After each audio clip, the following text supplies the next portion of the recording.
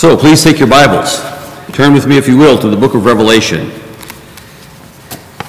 Wonderful, exciting study as we are going through the letters to the seven churches, the epistles that Jesus sent to the messengers of each of those churches. And from that, we learn what it is like to be under the blessing of our Lord and under the chastening of our Lord. We learn the character qualities of a church that he approves and the character quality of churches that he judges. Some of the churches still exist today. Others did not listen and have disappeared in the ash bin of history. It's a warning for not merely the church at large, but for this church in particular. Tonight we're looking at part 2 of church number 4, the church at Thyatira. And that is in Revelation chapter 2, beginning in verse 18. And unto the angel of the church in Thyatira write, These things saith the Son of God, who hath eyes like unto a flame of fire, and his feet are like fine brass. I know thy works, and charity, and service, and faith, and thy patience, and thy works, and the last to be more than the first.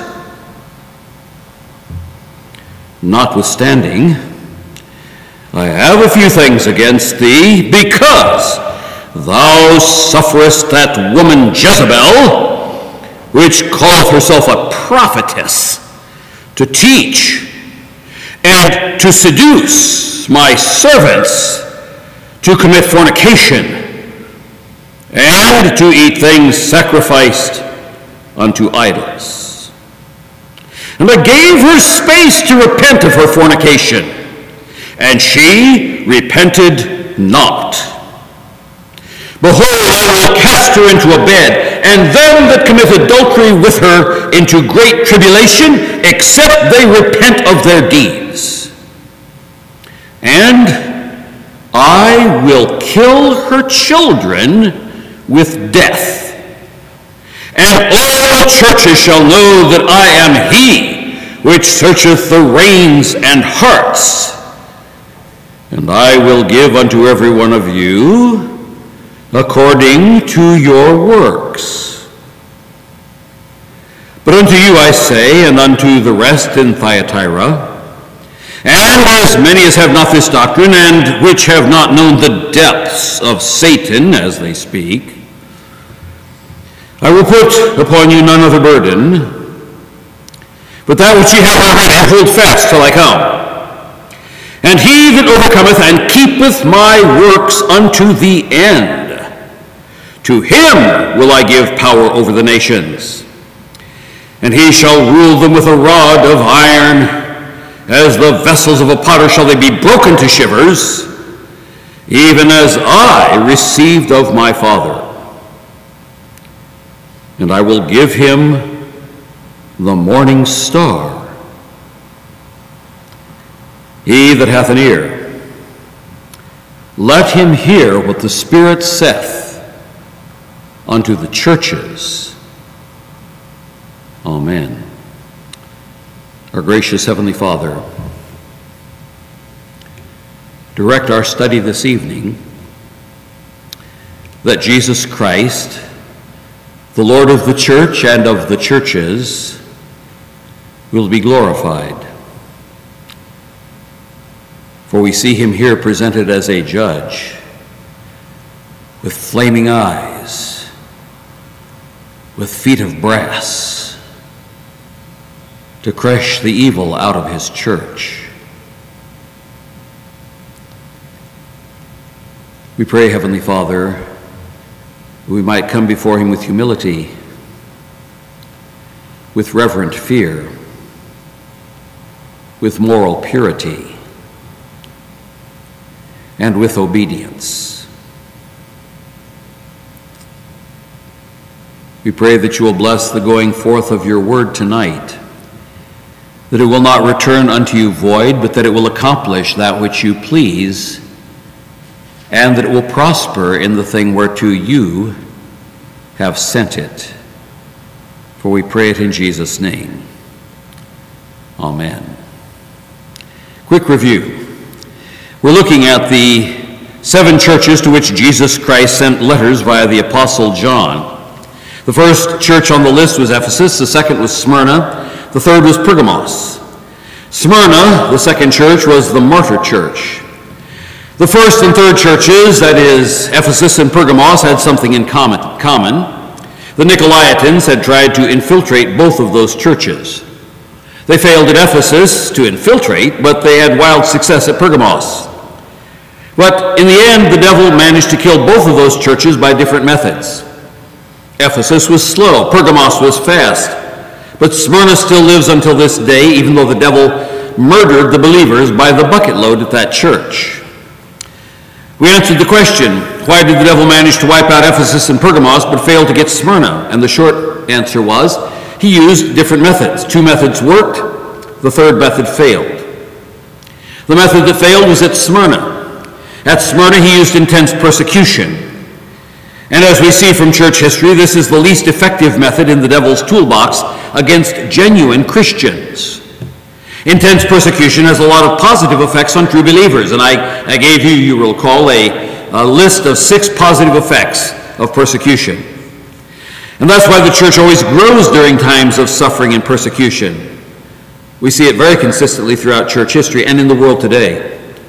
The old saying is true, the blood of the martyrs is the seed of the church.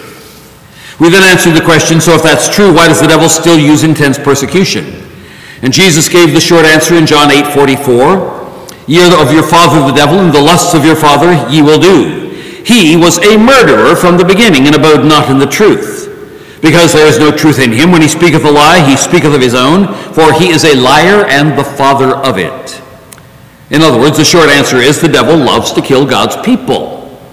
Even though he knows it won't stop them, he's a murderer from the beginning, and he revels in human blood. Even though Cain killed Abel, Jesus says that Satan was the real murderer. Satan is the one who personally motivated Cain to kill his brother. Cain's offering to God was rejected because it was disobedience in the details. And we've talked about how God expects precise obedience in the details. Cain is mentioned in 2 other places in the New Testament that explain the devil's lust to murder believers. In 1 John 3:12, John writes, not as Cain, who was of that wicked one, and slew his brother, and wherefore slew he him? Because his own works were evil, and his brother's works were righteous.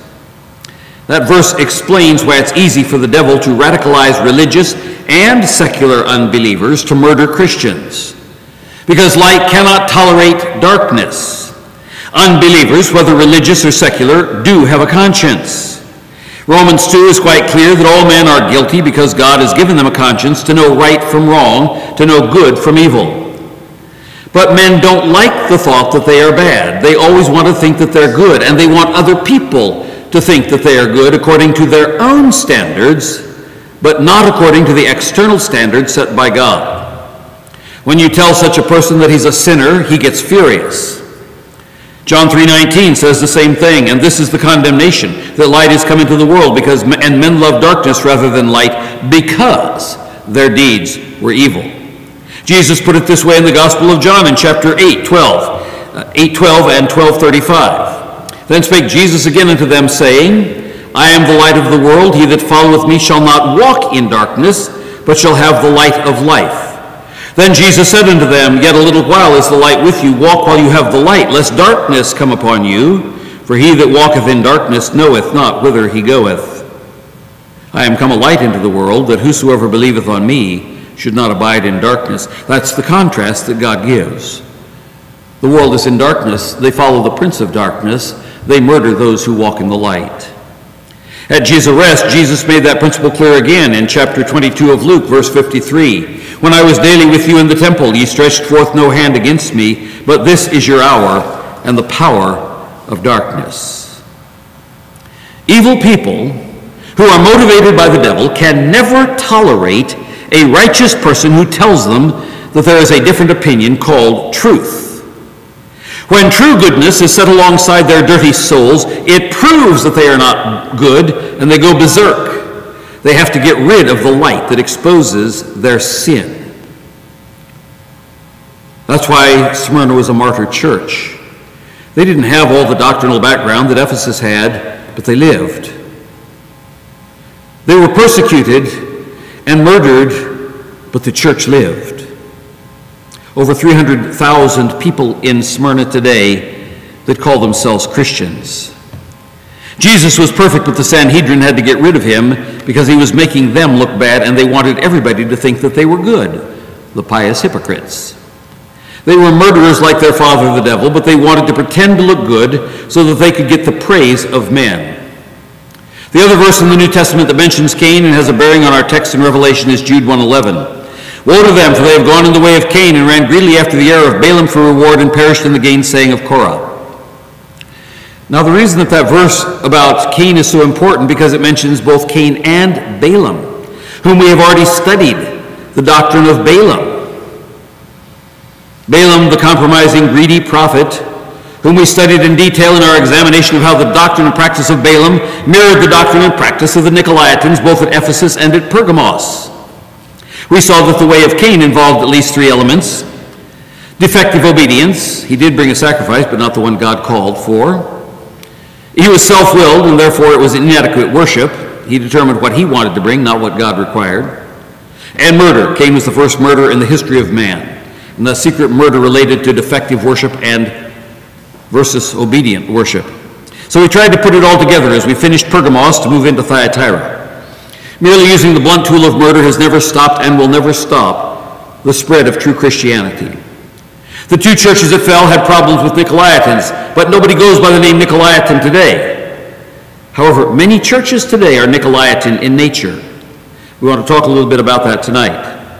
We concluded that Nicolaitanism can be divided into two halves. Number one, evil doctrine. Number two, immoral practices. And that is why the church at Thyatira follows Pergamos, because immoral practice was flooding the church at Thyatira. Different approaches to dealing with Nicolaitans is the key to why one church fell quickly and one fell slowly. In other words, Pergamos fell quickly, Ephesus fell slowly, but they both fell. Ephesus handled the Nicolaitans one way, which was strict rejection. Pergamos compromised with them in an attempt to remain relevant and, quote, connected to their culture, which of course was much to the damage of that church. So in between Ephesus and Pergamos, Christ sent his message to Smyrna, the church that refused to compromise either in doctrine or practice and suffered terribly as a result. But that's the church that's alive today. Ephesus hated the Nicolaitans, but that was not enough. We saw that already. Being negative is never enough. Pergamos fell quickly, Ephesus fell slowly. Remember the maxim that I gave to you. Sound doctrine will always slow apostasy down and delay the death of a church, but it will not stop it. You have to have more than sound doctrine. And Jesus told Ephesus what it was they were missing. They had sound doctrine. It slowed down the doctrine of the Nicolaitans and the practice of the Nicolaitans, but it was not enough. They had lost their first love. You have to have sound doctrine, and you have to have that intense first love for Christ. We learned something from the other two churches too, from Pergamos and Thyatira. There's one other thing. You have to have sound doctrine. You have to have love for Christ.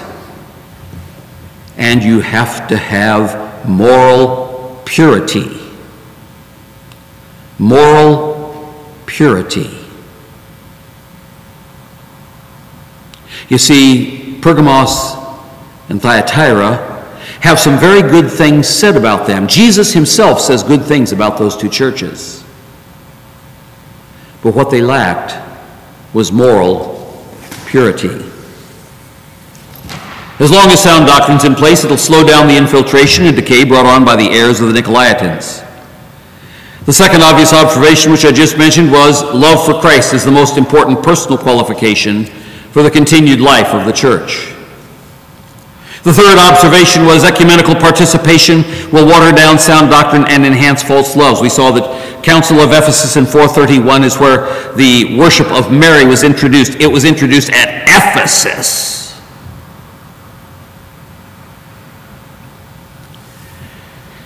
That was the perfect introduction for Church 4, Thyatira.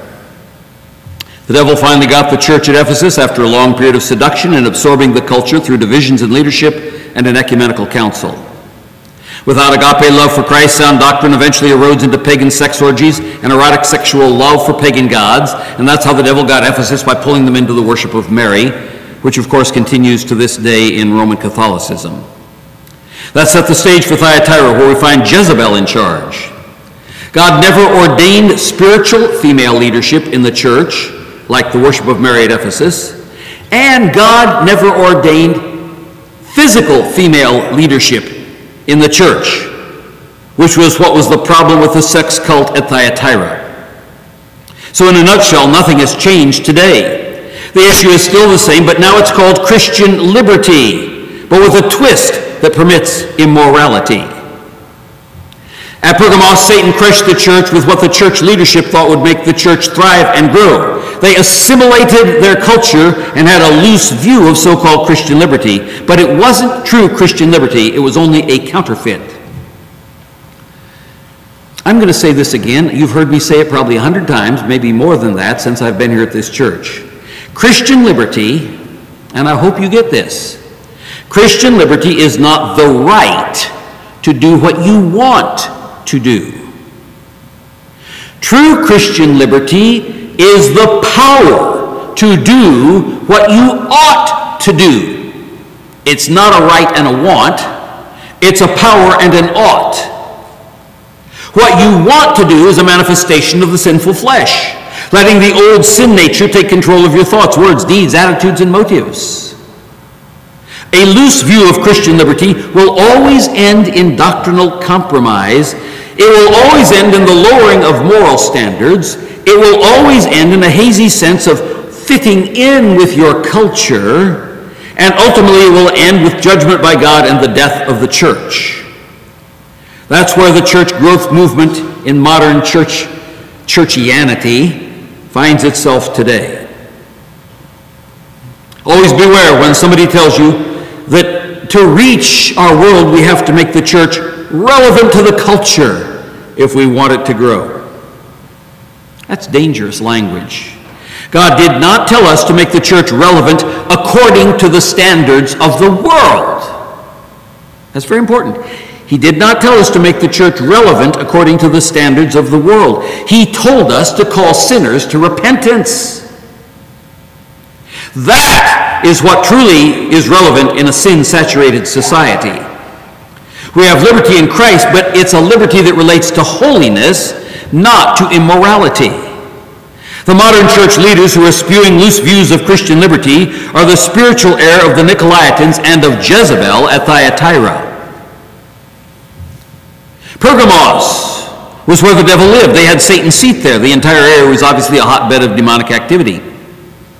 So that gives us a connection between Pergamos and Thyatira. Jesus reminded Pergamos that the final authority is the Word of God, not their feel-good theology that ended in grotesque sex sins. Both Pergamos and Thyatira had a few good things going for their churches, but they had obviously not taken a stand on moral issues or separation from worldliness. As a result, fornication was rampant in both churches, which held to a perverted form of so-called Christian liberty. It's really interesting when we move into Thyatira, both fornication and adultery are mentioned. They're not the same thing. Fornication is much broader than adultery. Adultery is being in a marriage bond that's a legitimate bond and stepping outside of that bond while that bond is still in place. But fornication includes every form of sin outside of God-ordained marriage between one man and one woman till death them do part. And I'm sure you know there are a lot of very gross sex sins that perverts have invented. But these things are not okay with God, even if some so-called evangelicals are promoting, for example, gay marriages or living together, or I call them serial marriages, what most of the world calls divorce and remarriage, which is merely legalized adultery. The final authority in Scripture is not what makes you feel good. It's the Bible. Remember that when you start talking about so-called Christian liberty is really an exercise in carnality.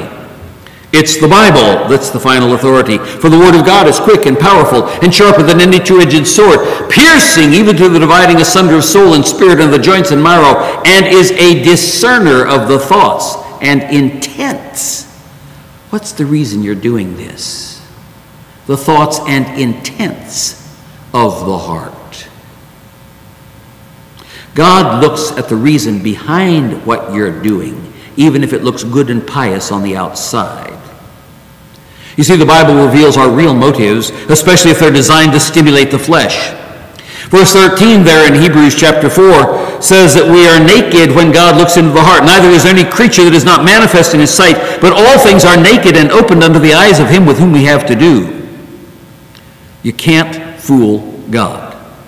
Clothing and makeup can hide your ugly fat and your ugly face, but if you have nothing on, everybody would see what you're really like. God sees you naked all the time. The Christians at Pergamos were truly saved, but they were clearly carnal Christians. Verse 13 proves their salvation. It says, I know thy works, where thou dwellest, even where Satan's seat is, and thou holdest fast my name, and hast not denied my faith, even in those days when Antipas was my faithful martyr, who was slain among you where Satan dwelleth. Now, Pergamos had 4 words of praise that Jesus himself gave to them, but the devil still got them. The 4 words of praise that Jesus gave: works that proved salvation. Number 2, clinging to the name of Christ through thick and thin. Number 3, never denying the faith of Christ. Number 4, martyrdom. How much more committed to Christ can you be than that? But he still judged them. Did you know that Thyatira, that we're looking at tonight, had even more words of praise? In fact, whereas Pergamos had 4 words of praise, Thyatira had 10 words of praise from Jesus. But they also had Jezebel, and they did nothing about it. You see, God doesn't just expect you to have lots of words of praise. Yeah, you got all these good things going, so we'll overlook that one little problem that you've got. God expects you to deal with the sin that's in the church, even if it isn't politically correct, and even if it's not popular. Listen to the 10 things that Jesus commended them about. Number 1, the same thing that he commended Pergamos for: works that proved salvation. Number 2, the thing that Ephesus missed. He says, and your charity, that's agape love. That's the thing that Ephesus didn't have, and Thyatira had it. Number 3, service. They had humility. They were willing to serve others. Not a bunch of arrogant know-it-alls. These were humble Christian people. They worked hard for Jesus. Number 4, the thing that we in the Reformation tradition think is key and central to everything. Jesus says you have faith. That's the heart of the Reformation, justification by faith. Faith is the key. They had it. They understood what it meant to trust in Christ for salvation and for life. The 5th thing that they had, Jesus gives them a word of praise for this. They had patience. Now, I hope you remember the distinction that I have taught you between patience and long-suffering. Patience is handling graciously the difficult circumstances of life. Long-suffering is handling the difficult people of life. Patience deals with circumstances. Long-suffering, makrothumia, deals with difficult people. Jesus says, I know you're going through hard times, but you're willing to deal with those hard times graciously for Christ. Now look at number 6. In fact, this is an amazing thing. He's going to mention this 3 times in his epistle to Thyatira. We have a double mention of their works there. And thy works, and the last to be more than the first. Here's the second time he talks about the incredible works at Thyatira. They really knocked themselves out for Christ. And that second time he mentions it, he says, the last to be more than the first. You started out well. You were really working for me. And wow, I can hardly believe it. Now you're even working harder than you did before. Your work's more than the first. Number 7. They had people in the church who did not buy into Jezebel's doctrine. They had people in that church who had not gone along with Jezebel.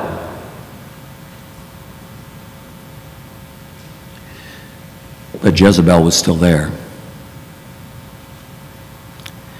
And the church corporate had not dealt with Jezebel.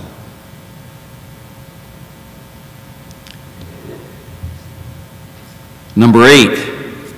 They had people in the church that had not known the depths of Satan. Jesus is saying that what Jezebel was teaching was the doctrine of devils. It was the deep doctrine of Satan, the place where he undermines the foundations of the church, where you go down and go beneath the foundation, and everything up on top looks so good, and he's been commending them for all the stuff up on top, the superstructure. But the depths of Satan, there were termites that were getting down into the foundation. They were undermining the foundation, and at some point that entire structure was going to come down. But there were some that have not known the depths of Satan. Number 9. At Thyatira, there were people in the church who were holding fast. They're never going to let go. They love Jesus with all their hearts. They're going to serve Jesus with all their hearts. No matter what's happening around them, they will move forward for Christ. They will keep their eyes fixed on eternity. They will do the will of God. But they're in that church. They were hanging on for dear life. They were never going to let go. And number 10. And this is amazing because this is the third mention of works in verse 26. There were people in that church who were doing God's work to the very end. You know, as you read that, you get a very strong sense that Thyatira was an active church. 3 times their works are mentioned and praised. But now listen. Doing good works for Christ is not enough without moral purity. Just like having sound doctrine at Ephesus was not enough if you don't have your first love for Christ. Having the good stuff does not mean that God is going to overlook the bad stuff. The primary sin at Pergamos appeared to be the temporal world. In other words, what we know as worldliness. In contrast, the primary sin at Thyatira appears to be cultural accommodation and compromise. Pergamos ignored the sharp two-edged sword on the issue of worldliness. Thyatira perverted the doctrine of Christian liberty. The New Testament has a lot to say on those subjects, and I read many of those passages to you last week, John 15:18, where we were talking about worldliness, you know the world hates you. If the world hates you, you know that it hated me before it hated you. If you were of the world would love his own, but because you're not of the world, but I have chosen you out of the world, therefore the world hateth you. Pergamos didn't want the world to hate them. And so they yielded to worldliness. Paul speaks of it in Romans chapter 12, verses 1 and 2. I beseech you, therefore, brethren, by the mercies of God, that you present your bodies a living sacrifice, holy, acceptable unto God, which is your reasonable service. And be not conformed to this world, but be ye transformed by the renewing of your mind, that you may prove what is that good and acceptable and perfect will of God. Titus chapter 2, verse 11. Could well I have written both to Pergamos and Thyatira. For the grace of God that bringeth salvation hath appeared to all men, teaching us that denying ungodliness and worldly lusts, we should live soberly, righteously, and godly in this present world. James 1:27. Pure religion and undefiled before God and the Father is this, to visit the fatherless and the widows in their affliction, and to keep himself unspotted from the world. And we find it tied to the immorality that we see in Thyatira over in James chapter 4, verse 4. You adulterers and adulteresses, know ye not that the friendship of the world is enmity with God? Whosoever therefore will be the friend of the world is, not might be, is the enemy of God. 1 John chapter 2, verses 15 through 17. Love not the world, neither the things that are in the world. If any man love the world, the love of the Father is not in him. Now he's got a little bit of the love of the Father and a little bit of the love of the world. It says, if you love the world, the love of the Father is not in you. For all that is in the world, the lust of the flesh, that's Pergamos and Thyatira. The lust of the eyes, Pergamos and Thyatira. The pride of life is not of the Father, but is of the world. And the world passeth away, and the lust thereof. But he that doeth the will of God abideth forever. Now, Revelation chapter 2, verses 14 and 15 gives us the transition from Pergamos to Thyatira, because it connects the fornication plot of Balaam and things sacrificed to idols, both of which are mentioned at the church in Thyatira. We see both those things in Pergamos, and we see them re-emphasized and restated in Thyatira. Verse 14, I have a few things against thee, because thou hast there them that hold the doctrine of Balaam, who taught Balak to cast a stumbling block before the children of Israel, to eat things sacrificed unto idols, and to commit fornication. Both things are tied together. Now, last week in our discussion about things offered unto idols, we started that discussion, and one of the key accusations that Jesus made against Thyatira and Jezebel was this business about things offered unto idols. Notwithstanding, I have a few things against thee, this verse 20, because thou sufferest that woman Jezebel, which calleth herself a prophetess, to teach and to seduce my servants to commit fornication and to eat things sacrificed unto idols. Now, when I was at a so-called Christian college, I frequently ran into students who held to all the same positions that we've looked at Pergamos and at Thyatira. They were students who held to the doctrine and deeds of the Nicolaitans. That was number one. There were students who held the position that, quote, God is a God of love and not a God of judgment. That's another crowd. Third crowd that I ran into, the who cares about the weaker brother crowd? This is our liberty. The fourth group that really believed, quote, and I can't believe it, but there are young men and young women that told me this, a little sex never hurt anybody. That, folks, was not at the University of California in Berkeley. That was at Gordon College in Wenham, Massachusetts. which at that time was known as the Wheaton of the East Coast, and Westmont College was known as the Wheaton of the West Coast. And I get into these discussions with these young people, and they would think that I was absolutely nuts because I said, God calls us to absolute moral purity. And they say, come on, Spencer, a little sex never hurt anybody. Yeah, that was a dumb, stupid statement. You can get an STD just for one thing after one encounter. And then the fifth group, and this was really the majority, the fifth group that thought that there was nothing wrong with focusing on temporal stuff. Oh, friends, all five of those positions are positions held by the Nicolaitans, the church at Pergamos, and the church at Thyatira. In every case, these are antinomians.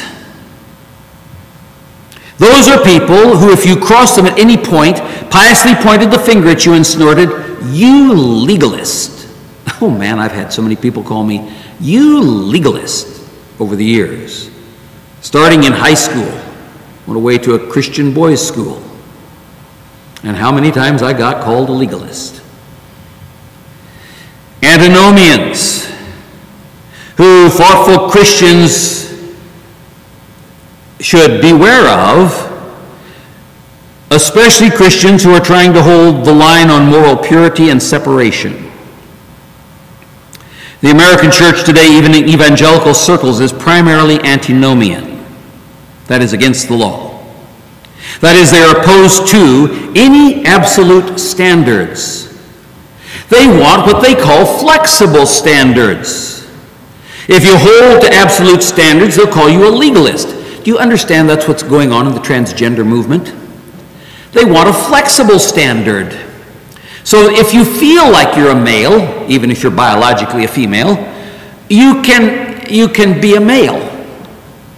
Or if you're biologically a male and you feel like a female, it's a flexible standard. You can be a female. Do you understand that that goes back to Thyatira and Pergamos and Nicolaitans? And that has permeated the church today. I hope you read that little article that I put in your bulletins this morning about the so-called transgender movement. These are people who are sinners. They're lost. They need to be told that Christ died for their sins. He died for every kind of sin that there is. No sins are excluded. But we don't adapt to the culture. Instead, we lovingly call them to repentance, because that is sin. And that's what the Bible says. But you know something? If you take those stands, they will hate you. And they will do everything they can to destroy you, because they want to call that good, and they do not want the external standards that God Himself has given.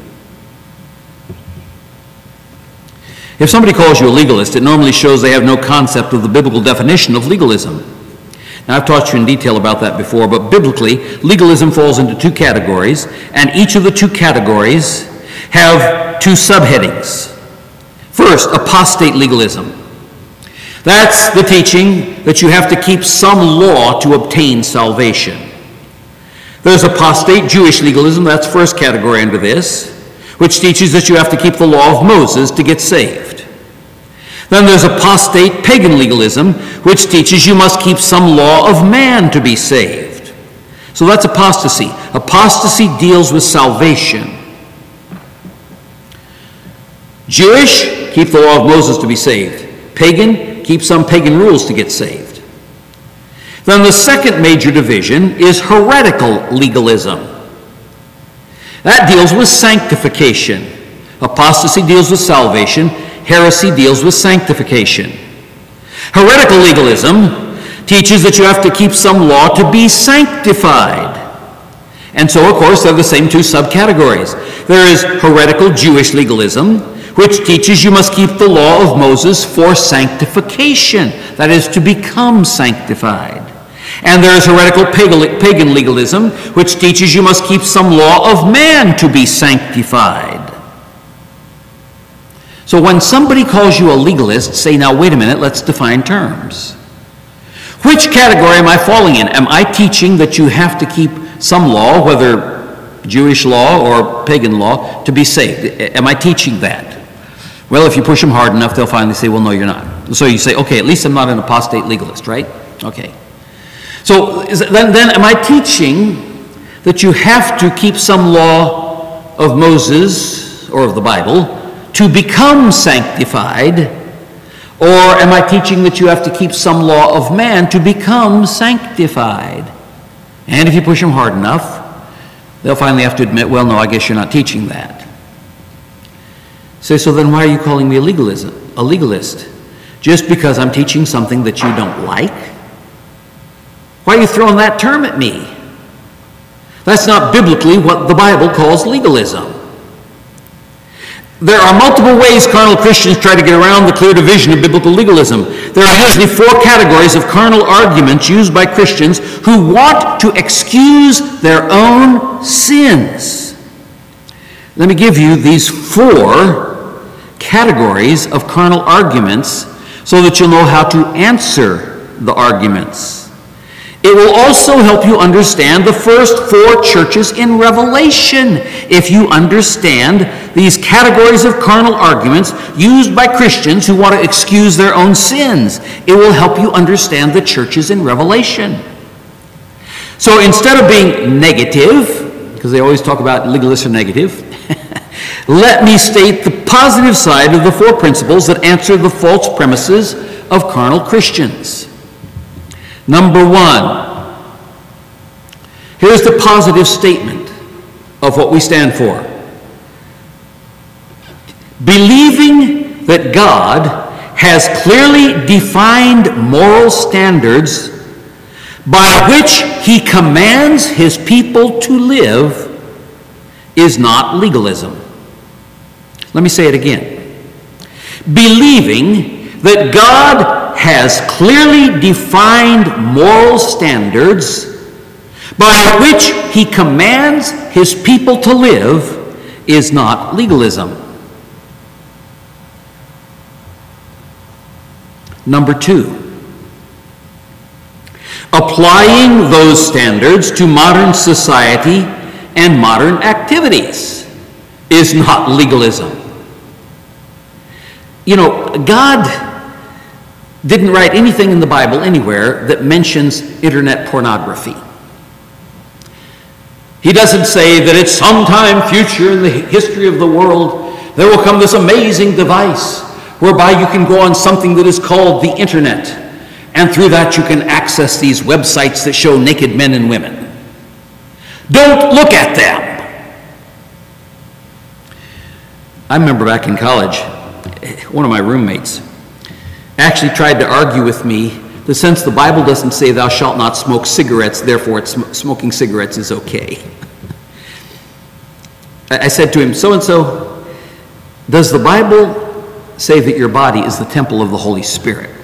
Well, after we went back and forth on that a while, he finally said, well, yeah, I guess he does. So I said to him, does the Bible say that anybody who defiles the temple of the Holy Spirit, him will God destroy? Back and forth, well, fine, yeah, I guess that's so. I said, so-and-so, and this was way back in the 60s, and we got a lot more evidence today. I said to him, so-and-so, does smoking cigarettes defile your body and produce certain kinds of lung cancers? And we know now that it produces a whole lot more things than that. Well, he really didn't want to admit that, because you see, it undermined his premise that if the Bible doesn't list the sin specifically, that therefore it's not sin. But the Bible gives you standards by which to live, and they are absolute standards, and they are moral standards because they affect what you want to do with your sin nature.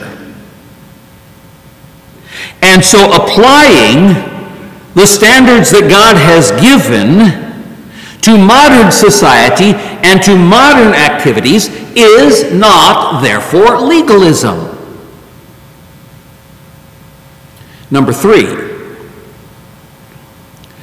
applying biblical principles, not merely biblical commands and prohibitions, is not legalism.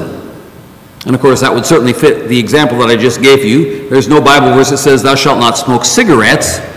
But there are multiple verses that teach the body of the believer is the temple of the Holy Spirit, and that defiling the temple of the Holy Spirit will lead to the death of the believer who does it. So Bible principles take over when there's no Bible command or prohibition on a specific subject.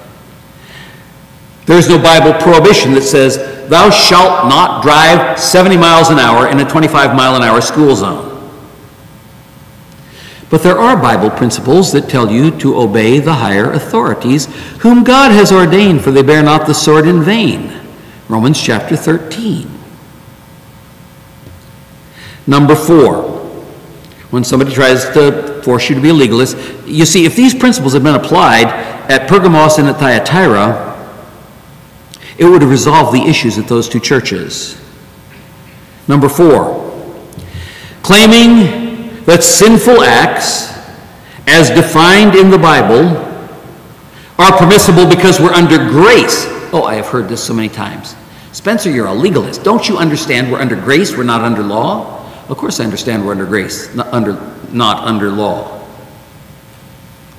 But that, to try to use that as an excuse for sin, is an abuse of the doctrine of grace. Grace is not God permitting you to keep on doing evil things. Paul makes a point of that in Romans chapter 6. What shall we say then? Shall we continue in sin that grace may abound? God forbid! How shall we that are dead to sin live any longer therein? In other words, the grace of God enables you to overcome the sin. It's not the permission slip to go on continuing in sin. That's a redefinition of grace. And Paul makes that clear in Romans 6. How about Romans chapter 3, verses 5 through 8? But if our unrighteousness, and here Paul says there are people arguing this back in the days of the apostles. But if our unrighteousness commend the righteousness of God, what shall we say? Is God unrighteous who taketh vengeance? In other words, when we're bad, that shows how good God is. It's not fair for God to take judgment on me because I'm showing how good he is by being bad. It's like I was driving down the road one day, this was years and years ago, and there was this motorcycle guy in this black metal helmet, and, nothing on but a leather short-sleeved jacket. And on the back of his jacket, it said, I'm the kind of guy that your mother warned you to watch out for. Folks, shall we continue in sin that grace may abound? God forbid. And Paul says, shall we continue in sin that grace may abound? God forbid. How shall we that are dead to sin live any longer therein? But if our unrighteousness commend the righteousness of God, what shall we say? Is God unrighteous who takes vengeance? I speak as a man. God forbid. For then how shall God judge the world? You can't claim that just because you're so bad makes God look so good. Because otherwise, God would in the end have to say, well, you guys are so bad, you all make me look good, I guess I can't judge you. For if the truth of God hath more abounded through my lie unto his glory, why am I yet also judged as a sinner? Hey, it's given him glory. Verse 8, here's the key verse. And not rather, as we be slanderously reported, and as some affirm that we say, let us do evil that good may come. That's what was going on at Thyatira. That's the doctrine of Jezebel. Let us do evil that good may come. It's okay if you're committing fornication. It's okay if you're committing adultery. It's okay if you're going to the temple where they're selling that meat and eating food that was offered to the idols. It's okay because, Paul, she's falsely accusing Paul, and I think that she'd read Paul. as we slanderously be reported, and as some affirm that we say, this is not what I said, says Paul. Let us do all that good may come. And he says, you know the people that are slandering me on that? The people who are teaching that as true doctrine? The people who are claiming that they're quoting me about that? He says, whose damnation is just. Let them fry. The Apostle Paul has some specific instructions on that issue, and some had tried to set Paul in opposition to John. And of course, Romans chapter 2, verse 22, Paul mentions both issues that were problems at Thyatira, both idolatry and adultery. Romans 2:22, thou sayest that a man should not commit adultery, dost thou commit adultery? Thou that abhorrest idols, dost thou commit sacrilege? You begin to sense right away that the people at Thyatira had heard what Paul had taught, but Jezebel had taken it and twisted it by referring them to Paul's discussion of Christian liberty in Galatians, but leaving parts out and misquoting other parts. Because those are two same issues that Paul writes to Rome about, and Paul writes to the churches of Galatia. On that issue in 1 Corinthians 8, where he's an extended discussion on whether or not a Christian should eat things that have been offered in sacrifice to idols, he does it in the context of Christian liberty. We studied that passage last week. That's for those of you who weren't here, go ahead and jot down 1 Corinthians 8, verses 1 through 13. And I'll just read you the last three verses. Through thy knowledge shall the weak brother perish for whom Christ died.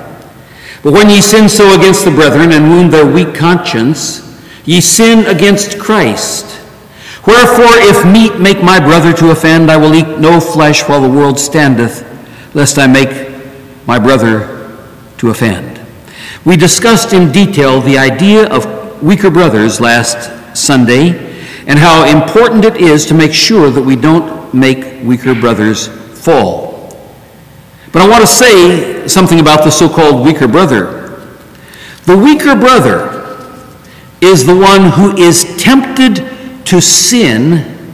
He's tempted to sin when you do something that violates his conscience. And an issue came up after the service last week, and I need to clarify something here. The weaker brother is not the same as the obnoxious brother. There is a difference between the weaker brother and the obnoxious brother who screams and yells at you about his conscience and his rights. He is not the weaker brother. You will never tempt him to sin by what you are doing. He is not weaker. He's merely obnoxious. One of our men stopped by after church when I preached that first message on Thyatira. He said that since certain men in the presbytery claimed to be weaker brothers, whose conscience would be offended if the presbytery incorporated, that he had stopped pushing the issue of incorporation. But those men think nothing about offending the conscience of the rest of the presbytery. To them, their conscience is the only conscience that counts, based on irrational fear of the government and opposition to the government. Frankly, when they do that pulls back a thin veneer of rebellion to God-ordained authority, and the weaker brother argument is only an excuse to act pious. Their claimed conscience has nothing to do with the weaker brother issues in 1 Corinthians or in Revelation. You see, those passages where we're talking about the weaker brother deal with moral purity, idolatry, and acts of worship. That's the context of the weaker brother. That's the context of Paul's weaker brother discussion. And their arguments about incorporation have nothing to do with weaker brother. They're merely being obnoxious brothers. Back to 1 Corinthians chapter 9, and our time is up. But in chapter 9, Paul talks about his right to marry. He talks about his right to get paid and why the church should pay its pastor. He talks about how to witness to Jews and Gentiles. And finally, he concludes chapter 9 of 1 Corinthians with how to earn heavenly rewards. In chapter 10 of 1 Corinthians, he discusses Israel's 10 acts of rebellion in the wilderness, and also discusses again why to pay the pastor. He talks about sacrifices to idols. In other words, he jumps from chapter 8 back to the same topic as you get to the end of 1 Corinthians chapter 10. He talks about sacrifices to idols in chapter 10 in the context of the Lord's table. That's why I said we see it in relation to moral purity. We see it, the weaker brother thing, in relation to idolatry, and we see it in relation to worship. Weaker brother doesn't even fall into that category of should we incorporate or not. That has nothing to do with it. There's not a principle that's established. The weaker brother is not the obnoxious brother. The weaker brother is the one who is tempted to sin when he sees you doing something in the issue of moral purity that you ought not to do, in the issue of idolatry that you ought not to do, in the issue of worship that you ought not to do. Those are the three categories where the weaker brother comes in, as lined out in our text. But we don't have time to go into that tonight. But let me just say one thing. I suspect that the Jezebel at Thyatira had been exposed to the teaching of Paul on Christian liberty. She'd been exposed to the teaching of Paul on sex and things offered to idols, but she perverted it for her own end, just like modern cultists and charismatics twist the scripture today. We know that the apostates were twisting the writings of Paul even in the days of the apostles because Peter said so in 2 Peter chapter 3, verses 15 through 18. An account that the long-suffering of our Lord is salvation, even as our beloved brother Paul, also according to the wisdom given unto him, hath written unto you. Peter is acknowledging that the writings of Paul are inspired, as also in all his epistles, not just in one or two, as in all his epistles, speaking in them of these things, in which are some things hard to be understood. Notice Peter says, I know Paul's got tough doctrine. It's really hard to understand some of the things that Paul is saying. But he says, which they that are unlearned and unstable. That takes you to Pergamos and Thyatira.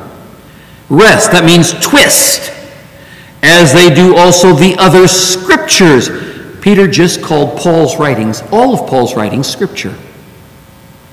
Peter, the apostle of our Lord, who sat under his ministry on earth for 3 years, who knew that Jesus called the Old Testament inspired, not a jot or a tittle would be broken, who understood the position of Jesus on the Old Testament, and he calls the writings of Paul scripture. And he says, the wicked are twisting those things as they do the other scriptures unto their own destruction. Ye therefore, beloved, seeing ye know these things before, beware lest ye also, being led away with the error of the wicked, fall from your own steadfastness. But grow in grace and in the knowledge of our Lord and Savior Jesus Christ. To him be glory both now and forever. Amen.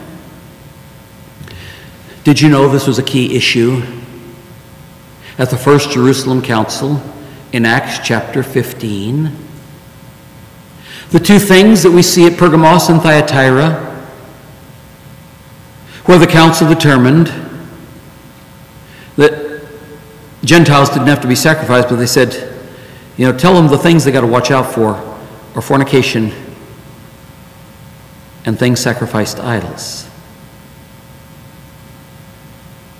That goes all the way back to Acts 15. And we get to Pergamos and Thyatira, and we find the same two issues were still plaguing the church, and the same two issues apply today. 2 Corinthians 6 is another passage. 1 Thessalonians chapter 1 is another passage. And did you know Thessalonians has the exact same, we don't have time to look at it tonight, but Thessalonians receives the exact same recommendations, praise, and commendations that were given to the church at Thyatira, but Jesus does not accuse the church at Thessalonica of the same evil deeds that he accused Thyatira of. It's fascinating to compare the different churches of the New Testament so that we can understand what Jesus gives praise to and what Jesus condemns. Our time is up. Let's close in prayer. Our gracious Heavenly Father, how we thank you for your word and for its power. You are truly an incredible, marvelous God, but you're a God of holiness, not a wishy-washy God of circumstances, and so we'll let boys be boys and let things slide, because they do have a few good things about them. You're a God who has given us your word. You're a God who has given us your Spirit so that we are empowered. And therefore you are a God who expects absolute obedience because we have no excuse. You've told us what is right, and you've empowered us to do it. There is no excuse if we don't. We can't say, well, but God, you accept no ifs, ands, and buts. We can't say, if only we just compromised a little bit and just sort of blended in with our culture, more people would come to church. Or if we just sort of overlooked the sins of some Christians, then other Christians would feel comfortable and not feel judgmental. Or if we only didn't appear to be legalists. Help us to remember Pergamos. 4 marvelous words of praise at Pergamos. Help us to remember Thyatira, 10 words of praise from Jesus himself at Thyatira. But both churches were filled with compromised worldliness and gross immorality. They had failed to uphold your standards of holiness. Our gracious Father, teach us so that we might learn and that we might obey. For we pray these things in Jesus' name. Amen. Our closing hymn this evening, if I can find my little card, is number 2, Holy God, we praise thy name. Well appropriate for remembering the holiness of God as we compare it with Thyatira. Number 2, Holy God.